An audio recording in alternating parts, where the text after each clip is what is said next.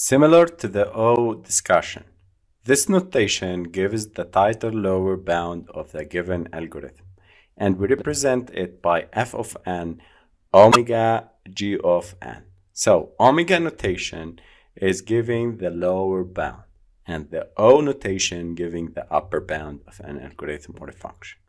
That means at larger values of n, the tighter lower bound of g of f and f of n is g of n.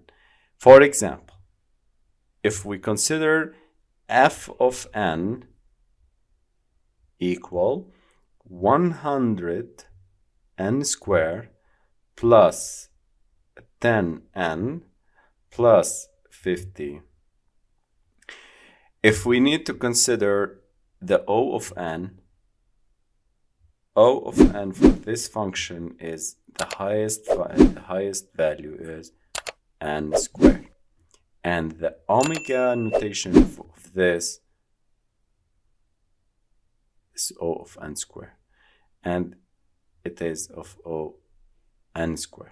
Okay, omega n squared, because it is the tighter lower bound. So the omega notation can be defined as omega notation of g of n equal to f of n. There exists positive constant c and n0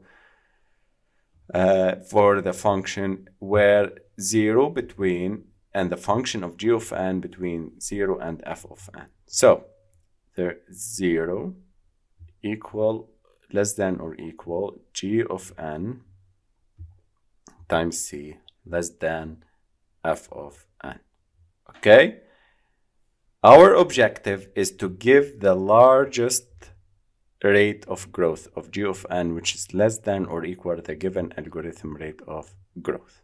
For example, if we have here give a lower bound of like f of n squared, okay, give lower bound of f of n equal to 5n squared. Okay, the upper bound here is n squared. Okay, the lower bound, there exists c n squared and n0 such that 0 less than or equal c times n squared less than 5n squared. So there exists n0 and c such that c times n squared less than 5n squared less than f of n. This is the function that and this is the formula that we are working to find the lower bound. Okay, cn squared less than 5n squared, so c equal to 5 and n0 equal to 1. So the theta notation, the omega notation of this function is n squared. It is the same for some examples. It is the same as the O notation, but it's very simple. We can consider this as a function, and we are going to work with in many ways. Theta notation. This notation decides whether the upper and lower bounds of a given function or algorithm are the same. So the average running time of an algorithm is always between the lower bound and the upper bound. If the upper bound O notation and the lower bound is omega notation give the same result, then the theta notation will also have the same rate of growth. Okay? So the rates of growth in the best case and the worst case are the same, like f of n equal 10n plus n. As a result, the average case will also be the same.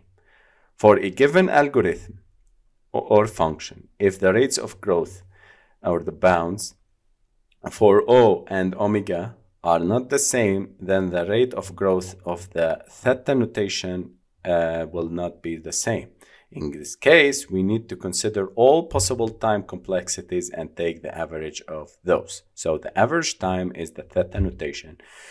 So if the upper and lower bound are the same, so average and the theta notation would be the same. If lower and upper bound are not the same, we took the average time of all algorithms between them and consider them as a theta notation. For example of this, we need to get f of n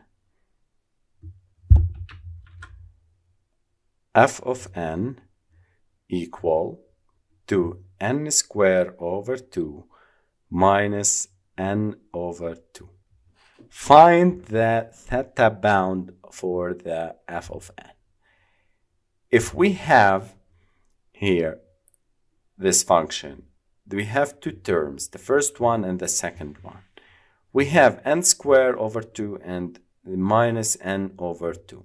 So this function is between less than or equal the n squared, and it is about greater than or equal to n squared over 5.